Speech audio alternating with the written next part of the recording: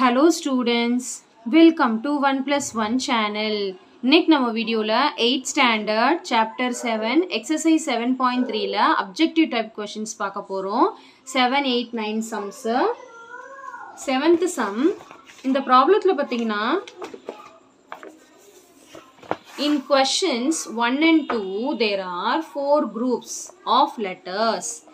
In each set there are 3 of these sets are alike in some way while one is different.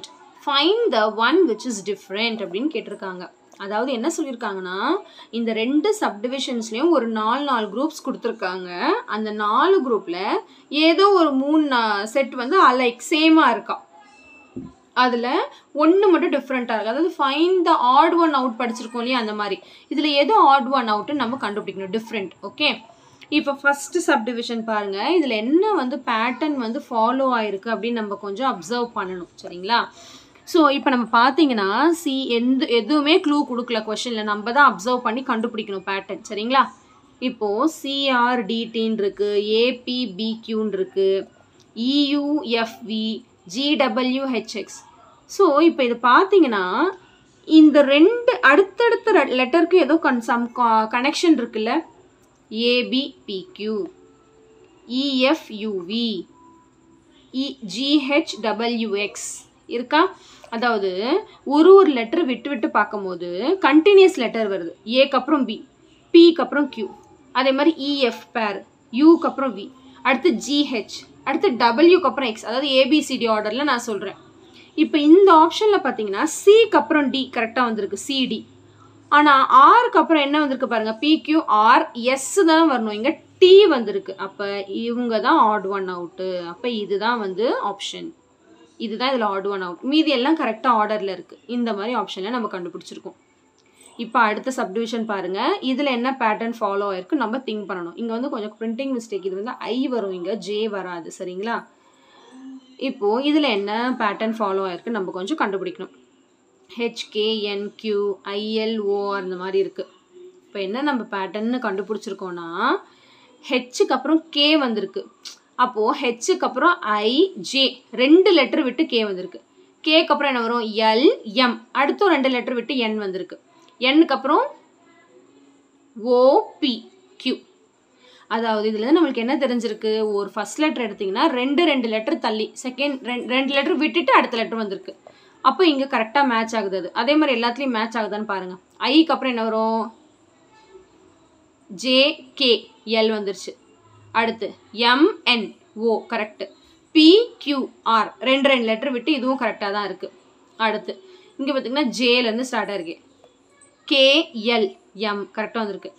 NOP கரெக்டாக வந்திருக்கு. QRS இதுவும் கரெக்டாக தான் இருக்குது. இப்போ இங்கே பார்த்தீங்கன்னா A அப்புறம் BC விட்டுட்டு D வந்திருக்கு. அடுத்து EF விட்டுட்டு G வந்திருக்கு. அடுத்து HI விட்டுட்டு இங்கே J தான் வரணும். ஆனால் I கொடுத்ததுனால இதுதான் ஆட் ஒன் அவுட்டு. புரியுதுங்களா? இது வந்து 2 லெட்டர் விட்டு விட்டு அடுத்த நம்பர் போட்டிருக்காங்க. அந்த பேட்டர்ன் நம்ம வந்து ஃபாலோ பண்ணியிருக்கோம். ஸோ இதுக்கு வந்து இதுதான் ஆன்சர். சரிங்களா? ஸோ நெக்ஸ்ட் சம் போயிடலாம். A group of letters are given. Group of letters are given. A numerical code has been given to each letter. அதாவது ஒரு லெட்டருக்கும் நியூமரிக்கல் நம்பரும் கொடுத்துட்டாங்க. These letters have to be unscrambled into a meaningful word. இதை வந்து meaningful வேர்டாக நம்ம மாற்றணுமா, LINCPE. இப்போ இதை வந்து நம்ம மீனிங்ஃபுல் வேர்டாக மாற்றணும். அதாவது நம்ம இங்கிலீஷ்லலாம் படிச்சோம்ல ஜம்பிள்டு வேர்ட்ஸ் மீனிங்ஃபுல்லாக மாற்றோம் இல்லையா அந்த மாதிரி. These letters have to be unscrambled into a meaningful word. Find out the code for the word so formed from the 4 answers given. இந்த 4 ஆப்ஷன்ல ஏதோ ஒன்று தான் ஆன்சர். இப்போ நம்ம கண்டுபிடிக்கலாமா? இப்போ இதுக்கு நேராக என்னென்ன லெட்டர்னு எழுதி கண்டுபிடிச்சி எது மீனிங்ஃபுல்லாக இருக்கோ அதுதான் ஆன்சர். கரெக்டா? எல் இங்கே வந்து 2 இருக்கு. 2 வந்து என்னது I. அப்போ இங்கே மேலே எழுதிக்கிறேன் I வரும். அடுத்து 3 அப்போ N. அடுத்து 4னா இங்கே C. அடுத்து 1 வந்திருக்கு அப்போ L. அடுத்து 5 வந்திருக்கு அப்போ P. அடுத்து 6 வந்திருக்கு E. இதுக்கு ஏதாவது மீனிங் இருக்கா? INCLPE கிடையாது. அப்போ இது ஆப்ஷன் கிடையாது. அடுத்து இப்போ இதுக்கு எழுதிக்கலாம். 5 வந்திருக்கு ஃபர்ஸ்ட் அப்போ P. அடுத்து 6 அப்போ E. அடுத்து 3 அப்போ N. அடுத்து 4 அப்போ C. அடுத்து 2 I. அடுத்து 1 L. இது என்ன வேர்ட் பாருங்க, பென்சில். அப்போ இதுதான் மீனிங்ஃபுல்லாக இருக்குது. அப்போ இதுதான் ஆப்ஷனாக இருக்க முடியும். இருந்தாலும் மீதியும் இருக்கு இல்லையா, அதையும் பார்த்துடலாம். அடுத்து இதுக்கு 6 பார்த்தீங்கன்னா இ, அடுத்து 1 பார்த்தீங்கன்னா எல், அடுத்து 3 பார்த்தீங்கன்னா என், அடுத்து 5 பார்த்தீங்கன்னா பி, அடுத்து 2 பார்த்தீங்கன்னா ஐ, அடுத்து 4 பார்த்தீங்கன்னா சி. இதுவும் மீனிங் கிடையாது, என்ன வேர்ட்னே தெரியல. அடுத்து இந்த ஆப்ஷனும் பார்த்துடலாம். 4 அப்போ சி, அடுத்து ஐ, 1 எல், என், 5க்கு வந்து பி, 6க்கு வந்து இ. இதுக்கெல்லாம் மீனிங்கே இல்லை. ஸோ இதுதான் கரெக்டான ஆப்ஷன், பென்சில். சரிங்களா? ஸோ இப்போ நம்ம நெக்ஸ்ட் சம் பார்த்துடலாம். Questions 3rd and 4th subdivision are based on code language. Find the correct answer for the 4 alternatives given அப்படின்னு கொடுத்துருக்காங்க. அதாவது இந்த ஆப்ஷன்ஸ் வந்து கோட் லாங்குவேஜ் யூஸ் பண்ணி பண்ணியிருக்காங்க. இதில் நம்ம வந்து எந்த ஆப்ஷன் கரெக்டாக இருக்குது அப்படின்னு பார்க்கணும். ஃபஸ்ட்டு பார்த்தீங்கன்னா, இன் a certain code medicine is coded as dish, then how computer is written in the same code அப்படின்னு கேட்குறாங்க.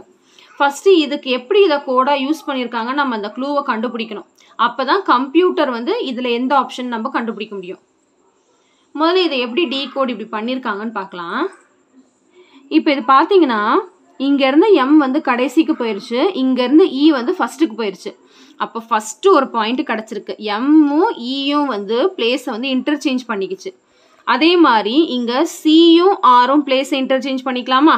அப்போ இங்கே ஃபஸ்ட்டு வந்து என்ன வரும், ஆர் வரும், கடைசியில் வந்து சி வரும். அப்போது ஆறு சி வர்றது பார்த்தீங்கன்னா ஆப்ஷனில் சி தான் ஆப்ஷன். அப்போ இதுதான் கரெக்ட் ஆன்சரே. ஃபஸ்ட்டு எப்படியே நம்ம கண்டுபிடிச்சிட்டோம் இல்லை? புரியுதுங்களா?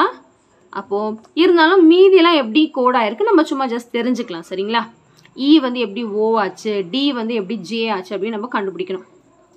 இது எப்படி பண்ணியிருக்காங்கன்னு பார்த்தீங்கன்னா, இ வந்து அடுத்த, அதாவது செகண்ட் வந்து அடுத்து போயிருக்கு ரிவர்ஸ் ஆர்டரில். எம் வந்து அங்கே போச்சு இல்லையா, அதே மாதிரி இ வந்து இங்கே போயிருக்கு. ஆனால் அதுக்கு நெக்ஸ்ட் லெட்டராக போயிருக்கு. இக்கு அடுத்து எஃப் இல்லை, எஃப்பாக போயிருக்கு. அடுத்து டிக்கு அப்புறம் இ இல்லை, அடுத்து ஐக்கு அப்புறம் ஜே, அடுத்து சிக்கு அப்புறம் டி, அடுத்து ஐக்கு அப்புறம் ஜே, அடுத்து எண்ணுக்கு அப்புறம் ஓ. இந்த இ அப்படியே இருக்குது. அதாவது ஃபஸ்ட்டு லெட்டரும் லாஸ்ட் லெட்டரும் மாறல. ஃபஸ்ட்டு வந்து லாஸ்ட்டுக்கு போயிடுச்சு, லாஸ்ட் வந்து ஃபஸ்ட்டுக்கு வந்து அப்படியே ஆப்போசிட் டைரக்ஷனில் போயிருக்கு. ஆனால் அடுத்தடுத்த லெட்டர் வந்து அதுக்கு நெக்ஸ்ட் லெட்டராக போயிருக்கு. இப்போ ஏன்னா அங்கே பின்னு போயிருக்கு. புரியுதுங்களா? இப்போ அதே தான் இங்கே நம்ம கண்டுபிடிச்சிட்டோம். இதுதான் ஆன்சர்னு. அதே ஆப்ஷனில் தான் போயிருக்கோம். இருந்தாலும் பார்த்துடலாம். ஓ வந்து எனது ஓக்கு அப்புறம் பி, பியாக போயிருக்கா. எம்முக்கு அப்புறம் என், பிக்கு அப்புறம் கியூ, யூக்கு அப்புறம் வி, டிக்கு அப்புறம் யூ, இக்கு அப்புறம் எஃப். புரியுதுங்களா? இங்கேருந்து இது மட்டும் அப்படியே வந்து அடுத்தடுத்த லெட்டராக போயிருக்கு. ஃபர்ஸ்ட் லெட்டரும் லாஸ்ட் லெட்டரும் அப்படியே இன்டர்சேஞ்ச் ஆகிருக்கு தன்னுடைய பிளேஸ்லேருந்து. ரொம்ப சிம்பிள் தான். சரிங்களா?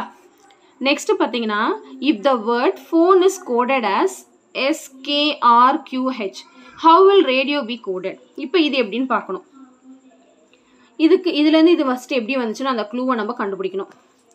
பியிலேருந்து எப்படி எஸ் ஆச்சு அப்படின்ட்டு, ஹெச்லேருந்து எப்படி கே ஆச்சு அப்படின்ட்டு.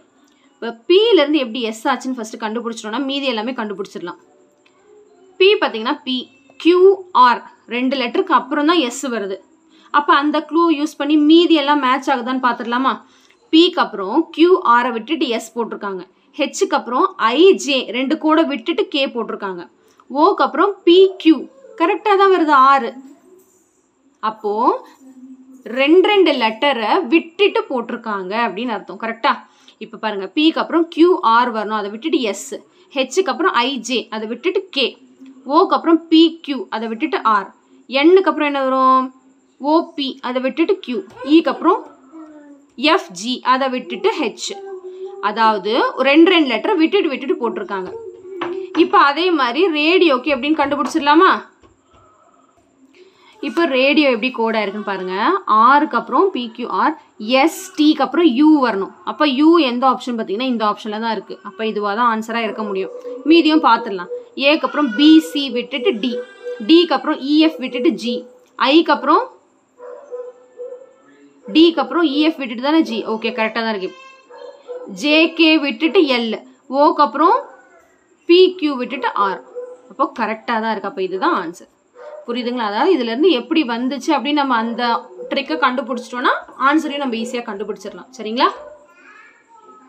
ஸோ இந்த சம்ஸ் நல்லா உங்களுக்கு கிளியராக அண்டர்ஸ்டாண்ட் ஆயிருக்கும்னு நினைக்கிறேன். So thank you so much for வாட்சிங் ஸ்டூடெண்ட்ஸ். பாய்.